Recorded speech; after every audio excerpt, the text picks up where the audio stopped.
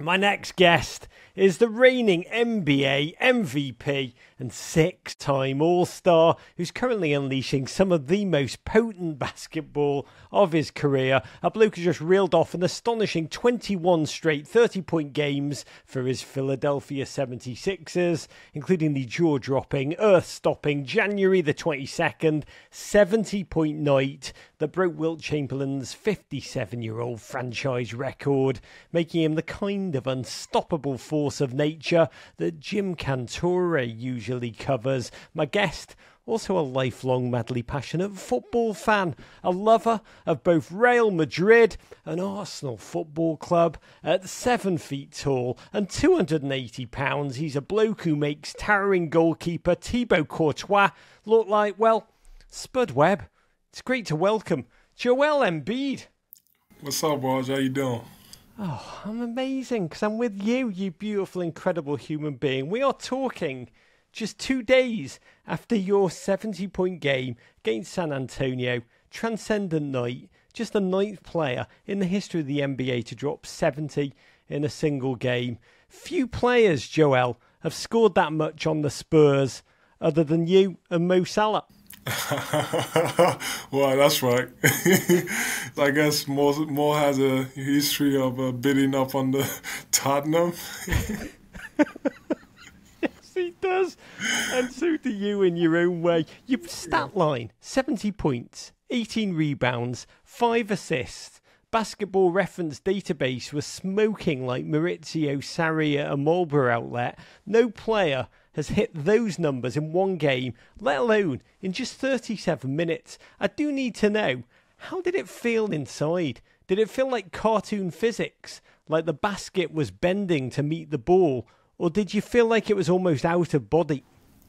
You know what? I'll be honest, the funny thing is after the game, I was actually mad at myself because I thought I could have been better. Like, I thought I left so many points on the board. I missed so many easy ones. To be honest, I wasn't pushing enough because I think if I was really trying to push for it, I could have played more minutes. It was a good thing, but I was also mad at myself for, living up, so many easy ones. You reminded me, when I heard about it, I tuned in for the end. It reminded me of a young Erling Haaland who scored 9 goals in one game for Norway under-20s against, I think, Honduras in the World Cup. And he left the field not celebrating. He was furious that he'd missed the chance in the dying seconds. It's that same pure scoring mentality. Yeah, I mean, you never want to be satisfied because you always got to find, that edge that can, take you to another level. Obviously, it was an amazing night. I'm not saying that it wasn't.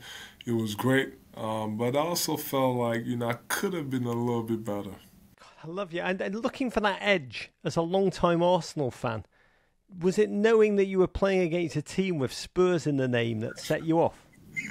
I mean, you could say that, being a gunner, that was pretty easy to get that edge and be like, well, I'm playing against my rival, so I got to go off and make sure that, I kill him. I'm just glad there's no team in the NBA called Everton, Joel. But the journey to the NBA has been a remarkable one to witness, an improbable one in a way that you've said can seem more like a movie script than a real-life story. You grew up in Yaoundé, the capital city of Cameroon, West Central Africa, a nation where football is the true number one sport, where asking a kid to play anything else is like asking if Pepsi is okay, largely because of the national team, those indomitable Lions. And you were a kid when Cameroon won back-to-back African Cup of Nations tournaments in 2000 and 2002. Teams of legendary striker Samuel Eto'o, immovable defender Rigobert Song, now the national team's manager. What do you remember about those matches in your youth and that footballing passion that really just resounds across that nation? Man, it was the best. I don't know if it's still the same as it used to be, but I remember growing up, every game was just, it didn't matter if it was like a friendly game or a big game or whatever, you could tell like everybody was just tuned in to their TVs, just paying attention. And the funny thing is when, Cameroon would score, everybody would just scream, go outside, start acting crazy. You could tell the whole nation was just screaming after every goal. Like that, those used to be, fun times. And then obviously, like you mentioned, Ethel, he made his dream. Growing up, obviously, I played, football. I don't like to call it soccer, although they do it in America, but it's real football. But, made his dream. That was my first love. And to be honest, I love football more than basketball, so I wish I was a football player. I want to talk about your love of football because it is incredibly special, but I do need to do a quick Africa Cup of Nations update. It's raging at the moment. Cameroon slipped into the round of 16. We got lucky. After a truly bonkers win against the Gambia, wild 3-2 comeback. On Tuesday, the manager Rigobert Song decided to bench his starting goalkeeper, Manchester United's Andre Onana. How are you feeling, Joel? Can this Cameroon side, this indomitable Lions, win it all?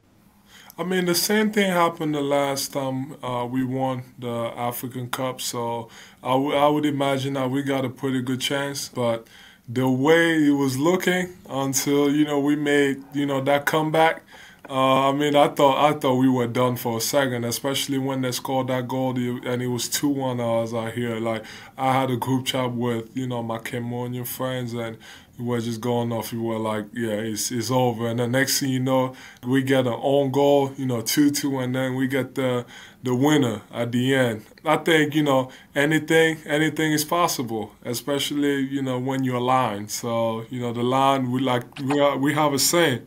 The line is never dead. Anything is possible. You always got to pay attention, because the moment you don't pay attention, he's going to pounce and he's going to kill you. The lion is never dead. I adore that. I mean, this is a footballing aphorism that you have lived.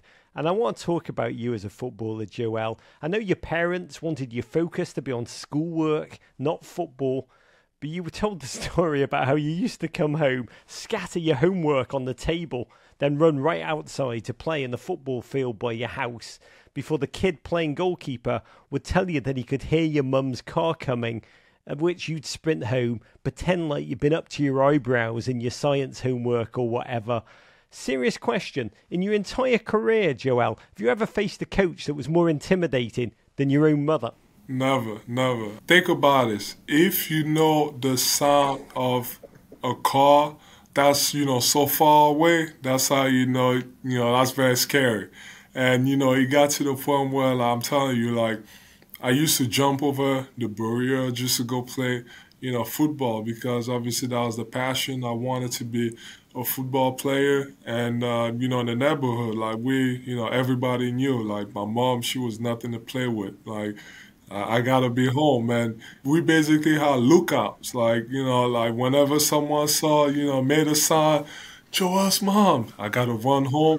And think about it, at the time, like, I was playing with no shoes, I'm all dirty. So you basically got, a minute or two from the moment that she gets to the house, park the car, gets inside the house, to make sure that you're clean and act like you were actually studying or doing your homework. So, but I ended up mastering it, and I got in trouble a few times, but it was a fun experience. I bet you were kidding no one in reality. But what kind of a player were you? Take us there. What kind of skills did 8-year-old Joel have on the football field? It's funny. I mean, I've always, obviously following Eto'o, footsteps. I always wanted to be a striker, but I was just way too big. And, I kind of found myself, in the midfield, because I just felt like I like to control, like I like to be maestro, just, make the passes and just control the whole game. I was more like, kind of like a Yaya Toure, where just using your body, just making the right passes, obviously being bigger than everybody else. I was more physical, and, people were actually scared of me because I would just make some move and act like I'm going, I don't know, kick you in the foot, and everybody would be scared. So I was kind of like the bully, but like a Yaya Toure, physical presence, big, tall.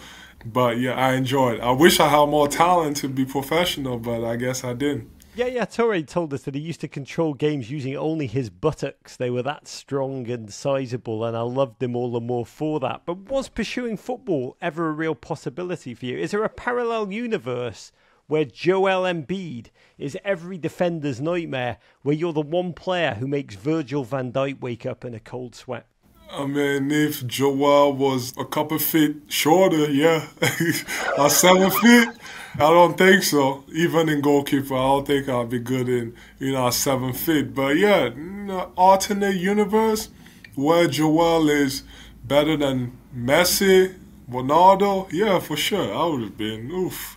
I want to live in that alternate universe. What if our best athletes play football, America? You know, Joel, we had Steve Kerr on this show a couple of times, and he said he would love it if every teen basketball player mastered football, because he thinks it gives you, that game, our game, a better sense of space, a better mastery of passing. Do you feel any part of your basketball game has been informed by your football skills, your fundamental football skills? I started playing basketball at 16. And from there, Akeem was one of the the guys that I looked up to, and Kobe was the other one. But Akeem, if you look at his story, before basketball, he started I think at 15, and before that he was a football player, and he always said that his footwork actually came from playing football. And then when you think about my story and the way I started, at 16, I would have never thought I'd be sitting here, because you start at 16, everybody is so advanced, they'd be playing their whole career, and there's no way I would have thought I would have been, sitting here. But I think you can kind of see that football had a lot to do with how much I developed, like whether it's the footwork and eye coordination, and I think football played a huge role in me becoming what I am now. It's incredible, that story, that you did not start playing, pick up a basketball till you were 16. You're like the Cameroonian Matt Turner, and everything that's happened to you since, especially in that magnificent city of Philadelphia, has been so well documented. After the Sixers grabbed you with the third pick in the 2014 NBA draft. But Joel, what everyone quickly learns when they follow you on social media for more than just 15 minutes is that you are mad passionate about football. You're a long-time Real Madrid supporter. You've been among those who've been wowed by the skills, the composure, the already iconic sellies of Jude Bellingham, the 20-year-old who's thriving in Madrid, 18 goals in just 26 appearances, all competitions. And I'm fascinated to hear world-class athletes talk about other world-class athletes. When you watch Jude Bellingham play so magnificently, what impresses you about his game? Is there anything you can build on, or does he just look like the complete composed player at such a young age already? Man, it's hard to say. He's so good. And, I was already watching him before he got to Madrid when he was at Dortmund. And I never really thought he was, that good of a scorer. But it's just his instinct. Like, he's always in the right space. Like, he's kind of like a R9, like Ronaldo. Like, always in the right space. Always at the right moment. He's just like, it's hard to kind of explain, because like I'm still like, just watching every Madrid game, I'm still trying to figure out why he's so good and how he's scoring all these goals. Like, he's not a striker. For a long time I thought he was just a midfielder, like he was just whatever, a 10 or whatever. But this year, especially with the way Madrid is playing, most of the time he's the false nine. And he's just come in, and I think everything goes back to his instinct. He's just always in the right spot, extremely smart. The best players in your sport and in football make it look as if the ball comes to them, and watching him do that at such a young age has been just humanly transcendent. But we do need to acknowledge this. You're also an Arsenal supporter. You previously talked about how you connected to the club because of their history of signing iconic French players. Thierry Henry, Robert Pires, Olivier Giroud, that Trey Bellom, unshakable young centre-back in the modern team, William Saliba. Joel, there'll be a lot of NBA fans who know nothing about football watching this. So can you just take one moment and tell them what Arsenal stands for to you as a club, and what they, future Arsenal fans, because of you, in their lifetime have in store if they follow your lead and become Gunners? I mean, the Invincible, the team that, They accomplished everything. Obviously, Arsene Wenger was great, and one of my favorite players, Thierry Henry, and I know him quite a bit too. So, and like you said, he started with. I've always followed, French football and French sport in general, and they always had a history of signing, French players, Robert Pires, Thierry Henry, Bakary Sagna at one point. So there's a few of them, but it's been a long time. Finally, they have a shot at winning the league. But for some reason, I think, you can't bet against Man City. Man City, although Liverpool, they're doing pretty good this year. But I hope the Gunners can, they can figure it out because this is their best chance. Everton Football Club coming, Joel. They are coming. Watch them. But let's talk about last season. Because Arsenal had an 8-point lead over Manchester City. I'm bringing up bad memories. City then reeled off 11 straight wins to pull ahead, collect their third straight Premier League title. Because thinking they're ever out of the title race is like a Halloween film extra, thinking that Michael Myers is really gone.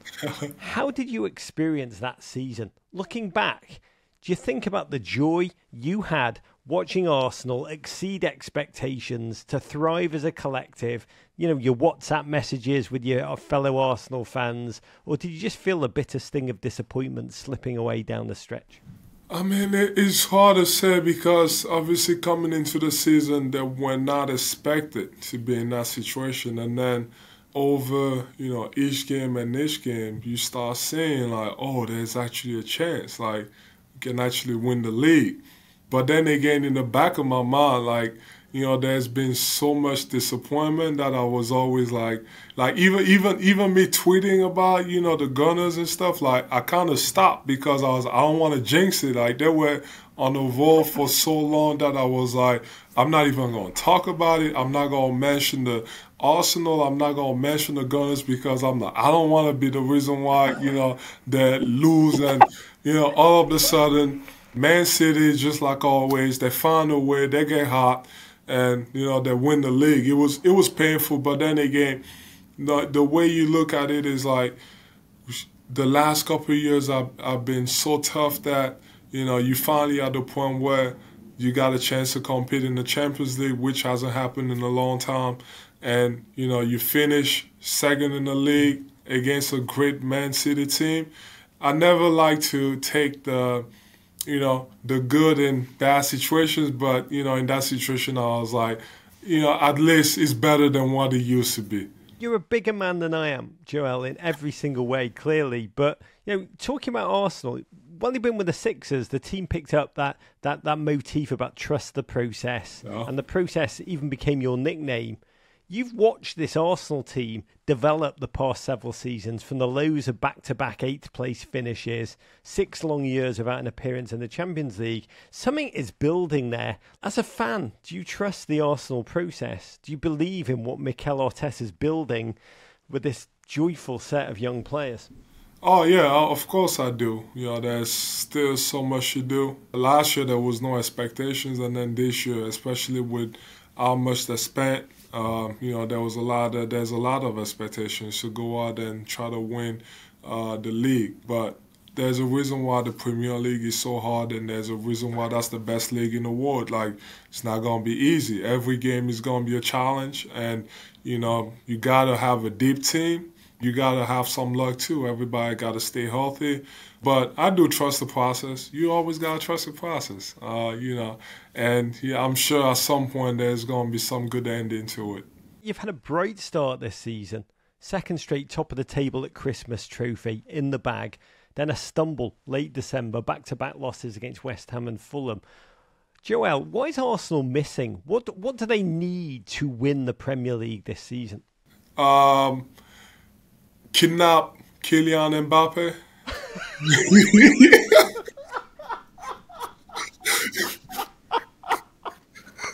Hey man, I can try to convince him, but then again, I think Madrid is up there, but I think kidnap Kylian Mbappe. That's the way.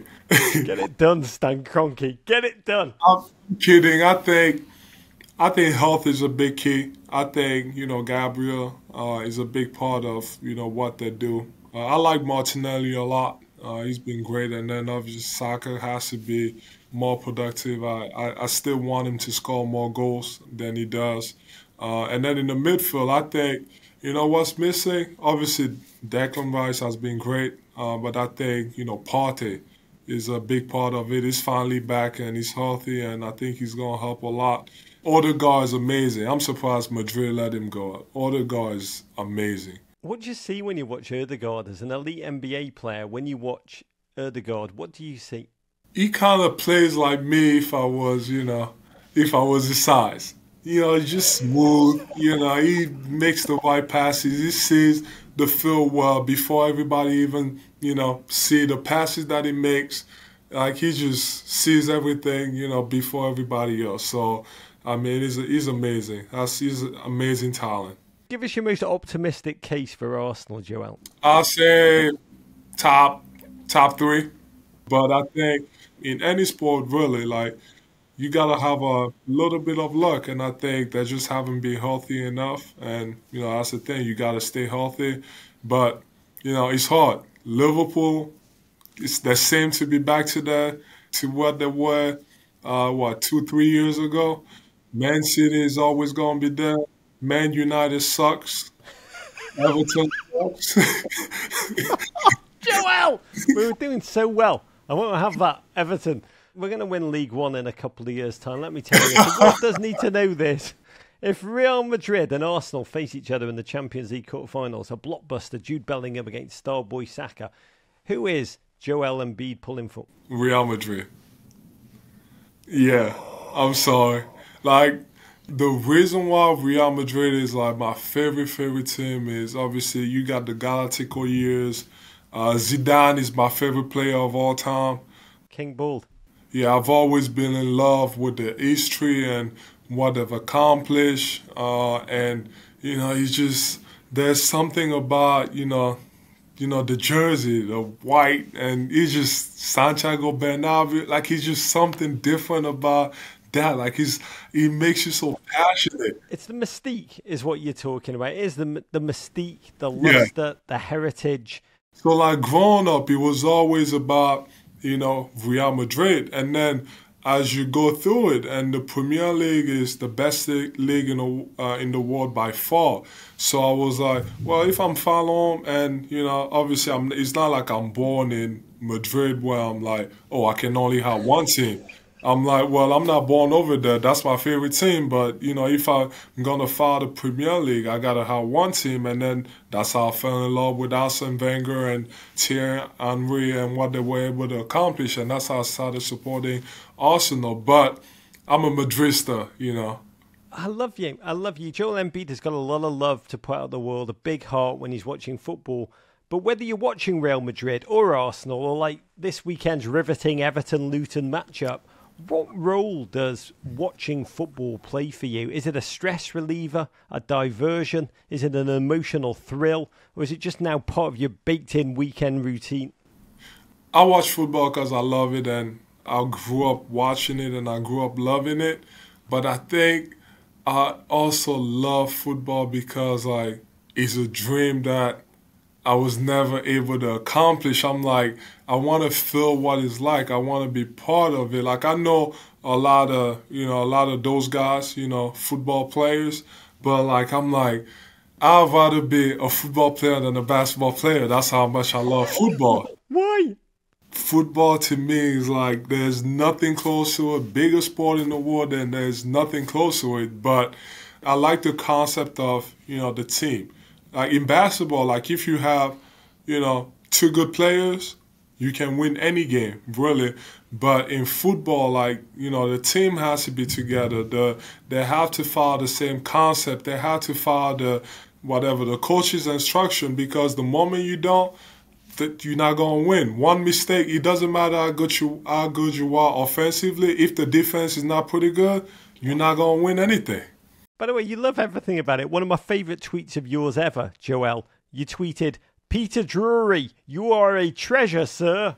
He's the best. I love him. I mean, I wish I could take him away from football and have him do basketball games.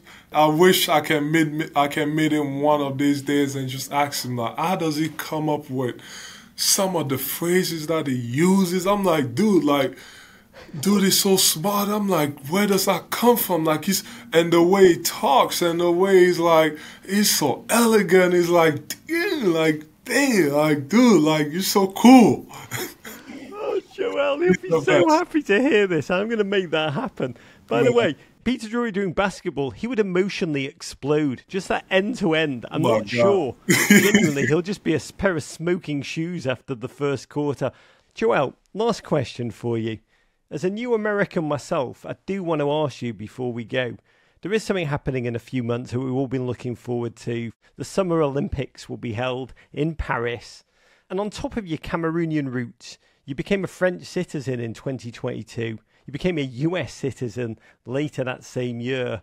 You could have represented any of those nations in the Olympics. France, so hungry for your services, the French president Emmanuel Macron even called you to try and talk you into Les Bleus roster. You ultimately made the decision to join Team USA to represent the United States in Paris. Joel, I can't imagine what a tremendously emotional, difficult, singular choice that was. Can you tell us what ultimately made you decide to play for the United States? Man, it was tough. The first choice was always Cameroon. I'm from there.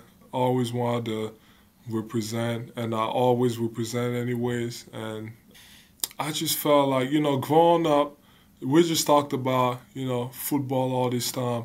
Me watching the Olympics was like, it was just amazing. I was like, I never thought I could have a chance to be part of it, but I was like, I want to do that. I want to be part of the Olympic experience.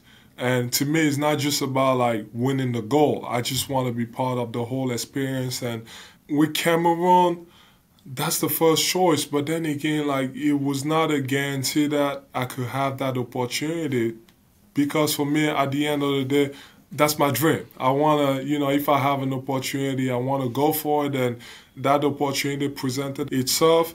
And with Cameroon, it just wasn't, it's not a guarantee. So I was like, I'm not sure if it's going to happen. And it was a tough decision. Having my family, in the U.S. and my son being American, that played a huge role into it.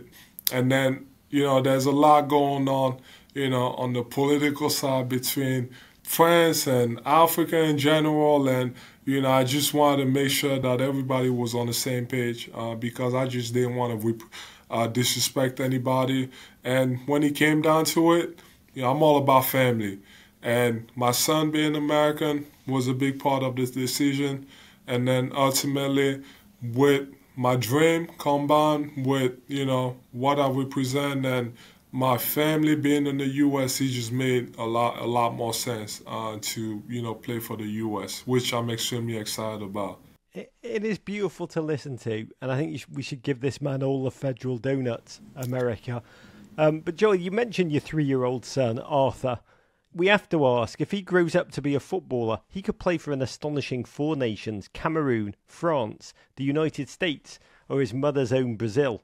In your heart, when Arthur steps onto the field at a future World Cup, which team's he playing for?